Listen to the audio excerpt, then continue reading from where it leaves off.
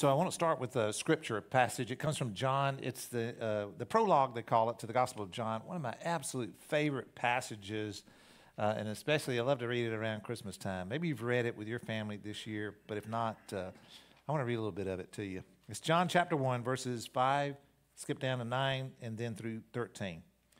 The light shines in the darkness, and the darkness can never extinguish it. The one who is the true light, who gives true light to everyone, was coming into the world. He came into the very world he created, but the world didn't recognize him. He came to his own people, and even they rejected him. But to all who believed him and accepted him, he gave the right to become children of God. They are reborn, not with a physical birth resulting from human passion or plan, but a birth that comes from God. I mean, just beautiful language about Christ coming. And you'll remember that the Gospel of John, there's no description of the birth of Jesus Christ other than this. This is it. And it's just absolutely beautiful about who came into the world at Christmas. Now, I've been thinking about Christmas 2020. And so I wanted to ask you to do something for me this morning. You've got sermon notes there. There's a blank. I wondered if you could choose one word, just one word, to describe how your Christmas has been during 2020. What word would it be?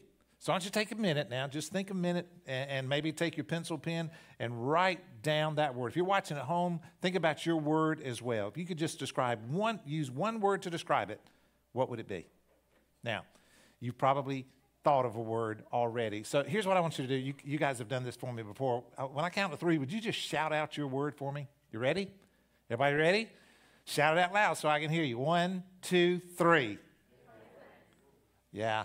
A lot of interesting words I heard, but I heard one that probably is the number one word because I did a little survey before this sermon, and here's what I came up with. Here's the number one word that I kept hearing was different, right? Somebody said different, I heard some of you say. And here's what we mean by that. Not necessarily a bad different, not necessarily a good different, it was just different. And then I had some people who said, for me, the word I would use is unusual. This was just unusual. I guess it means out of the ordinary, not like in the past.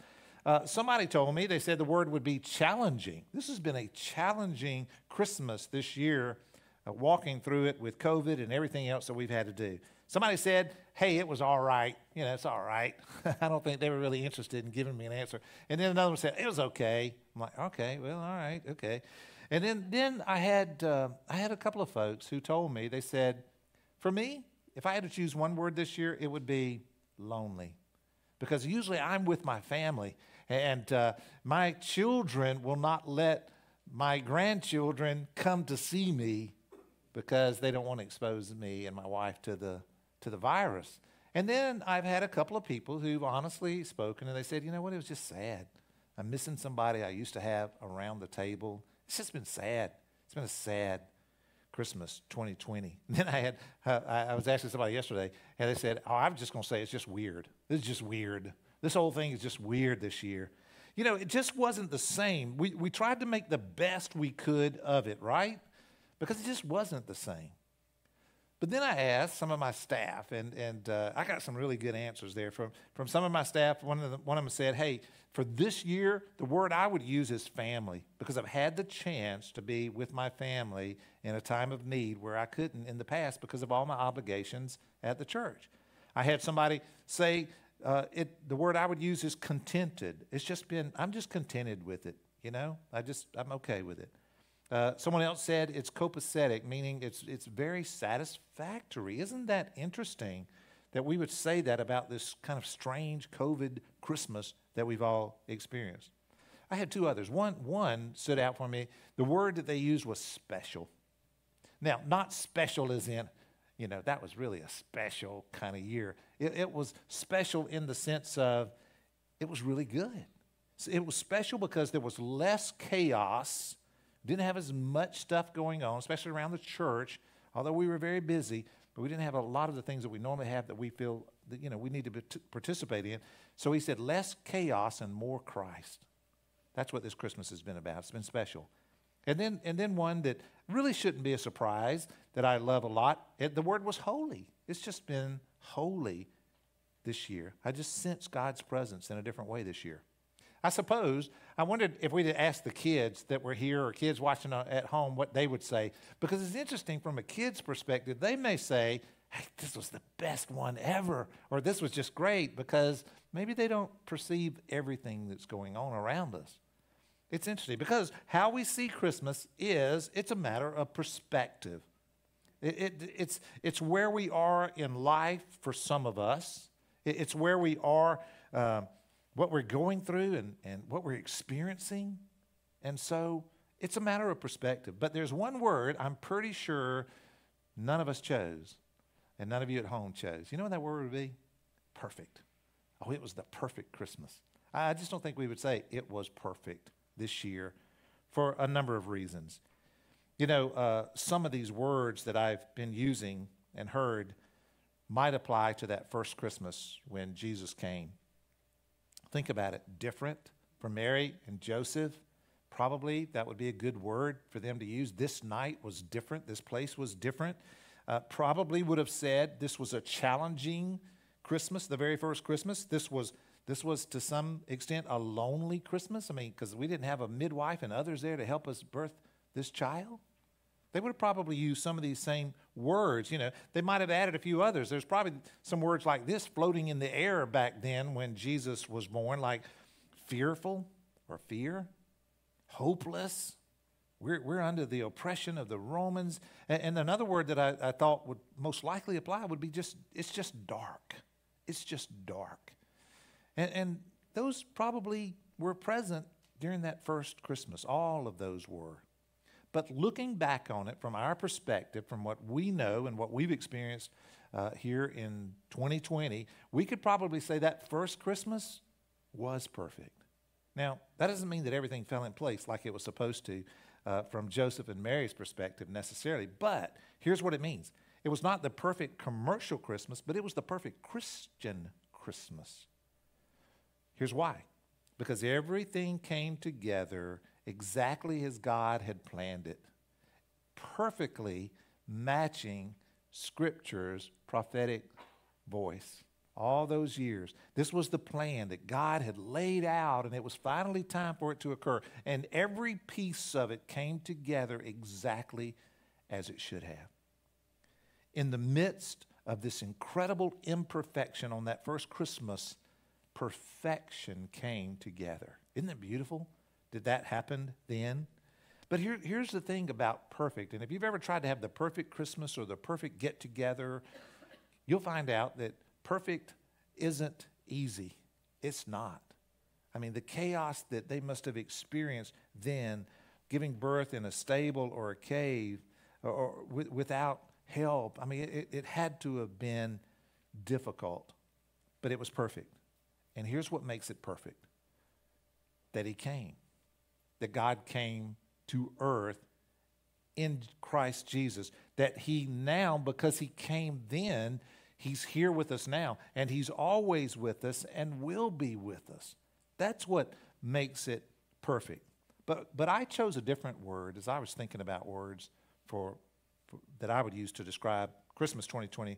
And I'm not exactly, it's not descriptive necessarily of the experience, but it's descriptive for me of what we've experienced. And the word I came up with was light. I don't know, I'm not talking about lightweight or simple. I'm obviously talking about light as in light coming into the darkness. Maybe it's because we've been focusing on the star and the three kings following the star or something. But I have sensed that in 2020, that Christmas for me has been about the light of Christ coming into a dark world. John said it this way. We read it a minute ago. He said, the light shines in the darkness, and the darkness can never extinguish it. And then he goes on to say in verse 9, the one true light who gives light to everyone was coming into the world. And it's like at the time, you can imagine this. We weren't there, so we don't really know, but we've been told this is what it was like, that it would be like there's this giant dark room that people are living in.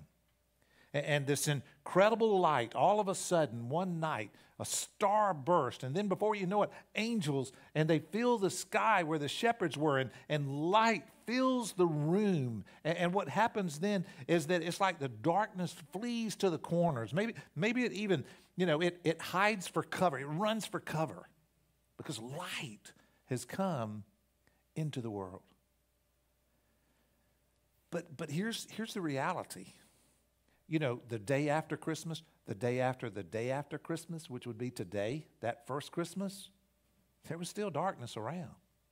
It's not like all of a sudden everything changed and everything became light and everything was happy, happy, happy. That's not it at all.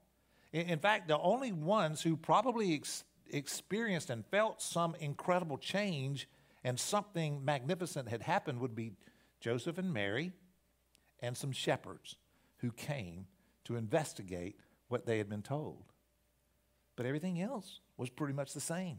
The people were still under the oppression of the Romans. The people were still suffering. But what makes it perfect is not that miraculously the darkness of that night went away, but it's that light is coming. Hope is coming. The rescue plan that God had laid out from the very beginning was now underway. The Messiah is with us, and we can expect that somewhere down the road, somewhere we're going to be saved from all of this, and all of this darkness that we're living under is going to be driven out. He's come. And so there is the reason for the perfection in the imperfect night. Light was coming. The Bible teaches us that light, as it's used throughout the Bible, and it's used often. It's interesting to go and search and see how often it's used. It always represents a symbol of the goodness of God. Light represents grace and hope and beauty and all that God is, while darkness is always associated with evil or sin and despair. I mean, there's no wonder that in Star Wars, it's like, come on over to the dark side because of what it represents. But Jesus, when he comes and when he came, he brings light where there is darkness, wherever it is. His light overcomes the darkness. Now, I don't know if you've ever experienced that or not, but some of you probably have. Some of us have been in a place in our life in this day and age where we felt like the room all of a sudden got really, really dark. We got some bad news, or we heard about someone who was suffering and hurting that we loved so much, or maybe it was somebody in our family who passed away. And we just felt like darkness was covering us up, and there's no way that darkness will ever go away until all of a sudden God in some beautiful way steps in, and it's like light flooded the room. And all of a sudden you knew, even though there's tremendous despair and darkness, you knew that somehow, I can't understand it, but it's going to be okay. Things are going to be okay. Maybe different, but it's going to be okay. Jesus brings light where there's darkness. This is what he said about us. John chapter 8, verse 12. I love this passage. Jesus spoke to the people once more and said, here's what he said, I am the light of the world. If you follow me, you don't have to walk in darkness because you will have the light that leads to life. You might want to make a note of that. John 8:12, and maybe go back and write it by the word that you used to describe Christmas 2020, because if you'll read that passage when you feel like the darkness is closing in, you'll be lifted up and you'll know there's hope. Because here's what light represents for me, and maybe for you too. The first thing it represents is hope. Light represents hope. Psalmist David wrote in Psalm 27, he says this, the Lord is my light and my salvation. Whom shall I fear? He's putting his whole trust in the Lord. The Lord is the stronghold. That's like a safe place where you can go. He is the stronghold of my life. Of whom shall I be afraid? I was thinking about light.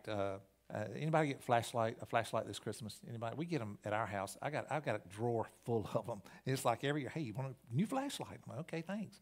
And so my granddaughter's got one. I think Debbie buys them for everybody, so she bought them one. So they're here visiting right now. Came in yesterday, and so they got their flashlights out, and right in your eye, and it's just blinding you, those bright flashlights. And I was thinking about flashlight because flashlights, the light, when you turn it on, the light radiates from the source, right? It radiates from the source. And then this is what it does. It gives you, when you turn that light on, it gives you a sense of direction. Now I can see what's in front of me. I can see if there's something I'm going to trip on or something I need to go around. I can go this way. But here's the other thing a light does for you. It gives you security, doesn't it? It makes you feel secure. It's like, hey, now I can see what's out there. I don't have to worry about what I can't see. And so I feel safer with the light. That's what this light does. Hope replaces fear, just like light drives out the darkness. Here's the second thing it represents for me. It represents life. Light represents life. Think about it. Where the sun is shining, the S-U-N is shining, there is life. There is growth. There is new growth. Things start to thrive when the sun shines. When the sun comes out, it's like the trees and the bushes and the flowers all stand up because the light is shining on them. There's life there, and they're producing more life. John said in chapter 1, verse 4, this, the Word, capital Word, that means Jesus, gave life to everything that was created, and his life brought light to everyone. He gives us life. And he actually says in John 10:10, it says, I came that you may have life and have it more abundantly. We receive that from Jesus. And he gives it to us through a relationship with him. Because once we're in this relationship with him, you know what we can say? We can say, it doesn't matter what happens down the road. It doesn't matter whether I can see in front of me or not. Christ is with me, and I'm okay. And so he gives me life. Apart from Christ, we literally live in darkness. It's true. And then here's the third thing that represents for me. Light represents the truth. The older I get, the more important that becomes. Because there's so much untruth out there in the world. There's so much uncertainty out there in the world. There's a lot of untruth out there in the world that the world wants you and me to believe. But the light, Jesus Christ, the light represents truth. Here's what John wrote about that. John, who was with Christ, the Word. Here's what he wrote. The Word became flesh and made his dwelling among us. We have seen his glory, the glory of the one and only Son who came from the Father, full of grace and truth. Grace and truth. It's the true light illuminating the truth about our sin. It's that light that teaches us the truth about ourselves and our need for a Savior. And when that light shines on us, it's like we see ourselves for who we are and for how much we need him in our lives. But it also shows us the truth of what's around us. This is truth we can believe. And so I chose light because 2020 has felt a lot like a year of just way too much darkness all the way around. And Christ and Christmas, his light in the world today and in us gives us hope, it gives us life, and it gives us truth. Because he came, we don't have to walk in darkness anymore. But the decision to live either in the light or the darkness is entirely up to us, you and me. He came into the world. Look what we read as we started today. He came into the very world he created, but look what it says. The world didn't recognize him. It says he came to his own people, and even they rejected him. But to all who believed and accepted him, that's you and me, he gave the right to become children of God. They are reborn, not with a physical birth resulting from human passion or plan, but a birth that comes from God. But here's how much he loves us. He's never going to force his light on us. He never does. He draws us toward his light. As I reflect over Christmas 2020, here's what I'm reminded of, and I think it's a beautiful thing. You know what? You and I need Christmas. We need it every single year. We probably needed it more this year than we have in a long time. We need Christmas. We need Christ to be born in a manger. We need an imperfect Christmas that somehow became perfect. We need to be able to walk in the light and not in the darkness so we feel safe and secure and know where we're going. You and I need Christmas. We need, as one of our staff members said, we need less chaos and more Christ, not just at Christmas, but every day. And so I wanted to show you a little video. I want to take you back. This is probably the best depiction of what it might have been like that first Christmas that I've ever seen. It's called The Christ Child, and I want you to just watch this with me, if you would.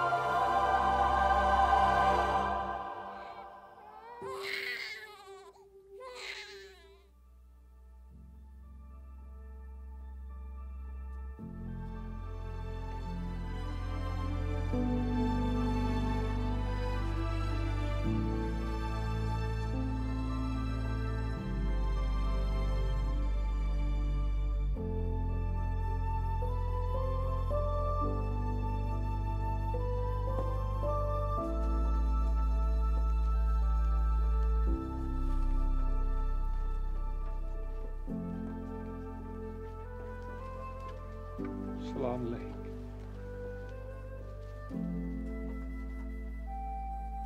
Denver. Towson. Venus.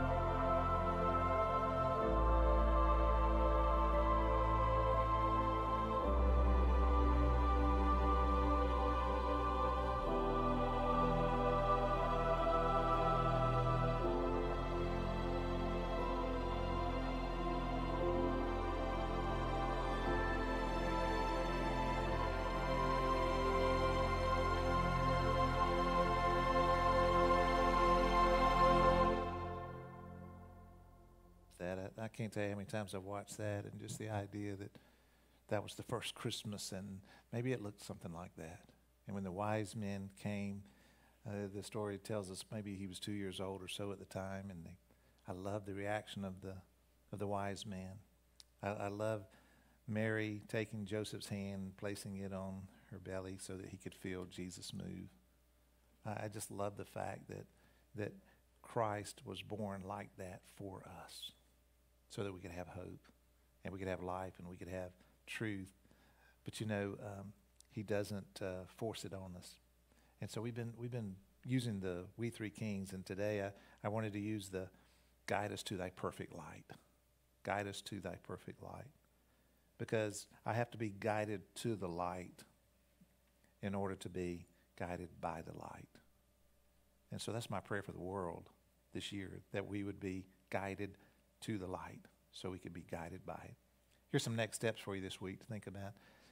Maybe you've experienced some darkness this year and you need Christ to bring light, to flood light into your darkness. Or maybe you just need to have a better understanding of how this light can impact you in your life, and you can ask him to help you understand it. Or maybe this is our call for the coming year. I will help others experience the light of Christ so that they don't have to walk in darkness anymore. Let's pray. Father, thank you for the gift of Jesus Christ, that on that imperfect night many, many years ago, he stepped in perfectly, just as we needed him to, and just as you had planned. Thank you that because he came, and because he is the light in our darkness, that we do have hope, we do have life, and we do have the truth. So help us, God, to seek and to follow that light every single day. In Jesus' name we pray. Amen.